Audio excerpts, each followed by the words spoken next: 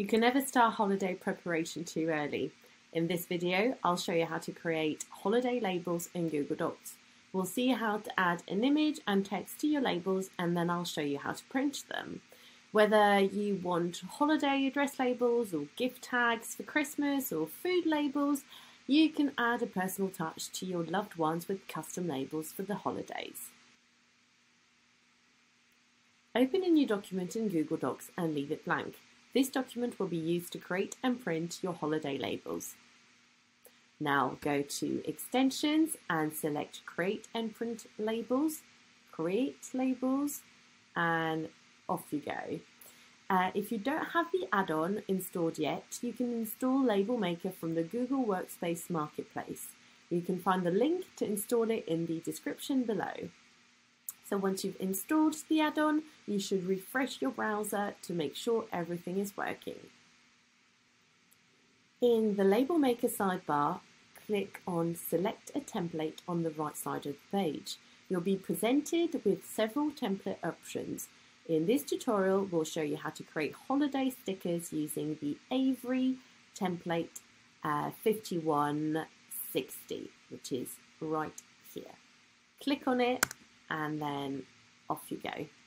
We're going to want to add images to our stickers. To do this, you'll need to insert a table into the first cell of the document, so that's the cell with the black borders. The table will help us align the text with the image. You can skip this step if you don't want to insert an image into your holiday stickers. To insert a table, place your mouse in the first cell with the black borders. Then decrease the font to 1. You want to do that to make sure that everything fits nicely. Then you go on to Insert and then click on Table and select 2 columns right here. Now that you've got a table in the first cell, you can insert the image that you want. To do that, you click onto Insert, then click on Image, Upload from your computer. So make sure you've got it in handy. We're just going to go ahead and select the first one here, Holidays, and then you are done. You want to make sure that you decrease the size so that it doesn't change the size of your label overall. You can type your text in the right side, so in the right column, you will be able to change the font, change the size, and change the colour. I'm going to go ahead and do a copy paste here. So see, I've changed the font, the size, and the colour. Now you can remove the black borders of the table because we don't want them to show up on our labels. To do that, you go and drag your mouse from the bottom right corner to the top left corner of the table, and then you click on More just here, and then select the border width to 0, and they've disappeared. When you're satisfied with the design of your label, then click on Create Labels in the Label Maker sidebar.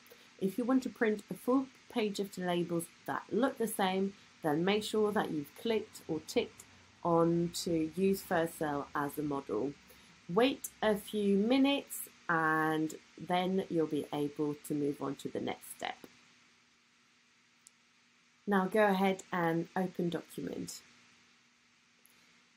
When you move on to the printing phase, you'll want to make sure that everything is perfect before printing your celebration labels. If you're having alignment issues, check out our guide to correcting misaligned labels. The link can be found in the description. Alright, now our stickers are ready.